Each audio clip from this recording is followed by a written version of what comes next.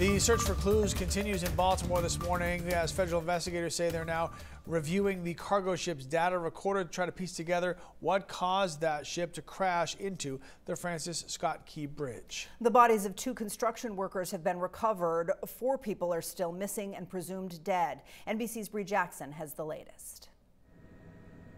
Crews in Baltimore have moved from a recovery mission to a salvage operation. We have exhausted all search efforts in the areas around this wreckage. The bodies of at least 2 construction workers were recovered from the scene of the bridge collapse, as was the ship's black box.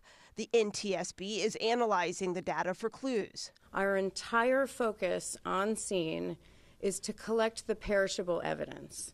That's documenting the scene, it's taking photographs, it's taking any sort of electronics or components. Cleanup is also underway.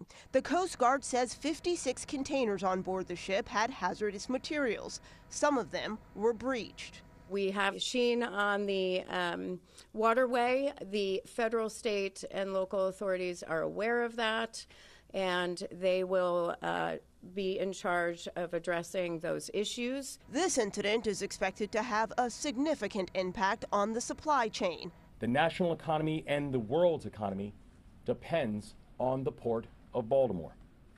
The port handles more cars and more farm equipment than any other port in the country. President Biden is working with the Coast Guard and the U.S. Transportation Secretary on response efforts. The president and the whole government will be here with you until everything is rebuilt stronger than ever. The Biden administration pledges to help Baltimore for as long as it takes. In Washington, Bridg, NBC News.